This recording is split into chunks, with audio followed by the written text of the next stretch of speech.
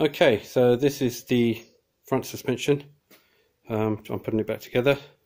Sorry, let me just zoom out so you can see a lot more of it. So we've got the upper wishbone up here, lower wishbone.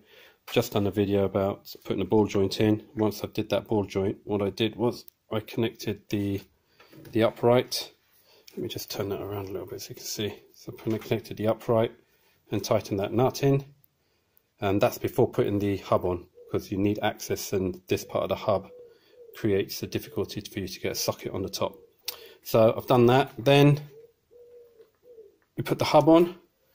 You don't connect it to the top ball joint at all. You first put the hub on, and you make sure that you align the hub in such a way that the let me show you, that the ABS sensor wire is at the front, right, between the 12 o'clock and the 8 o'clock position here. You don't want the ABS sensor wire there or there, otherwise it won't reach. So you want it there at the front. Then you can tighten the hub, and the way you do that, life becomes really easy because it's all just attached to one ball joint.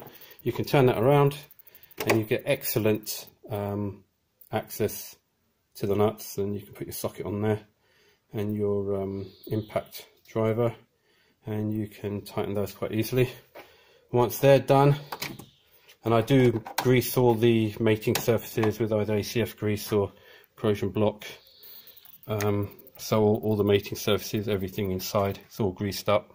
Actually, because I actually grease up all the inside there as well, because that ends up getting rusty and it's not used for anything.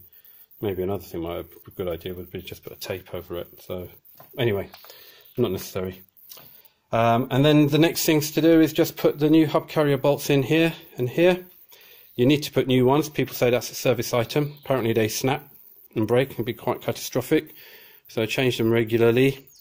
Certainly if you track your car, you want to change them regularly.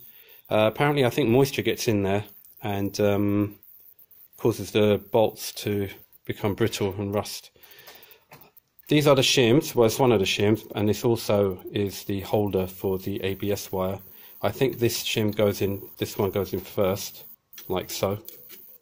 And then once you've done that, once you put that shim in, then all the other shims in come in. But I think this one goes first against the, I don't know what that is. I don't know what it's called, but it's what's connected to the upper ball joint, and your steering track rod in goes in there, and then that connects to the hub, and you've got your two hub carrier bolts that go through there. Right, I hope that's been of some use. And oh yes, the brake caliper, let me just bring that down. That obviously connects to the hub carrier down there. Once it goes up, it'll have enough reach. I can't show you that because my other hand's holding the camera. Wonderful.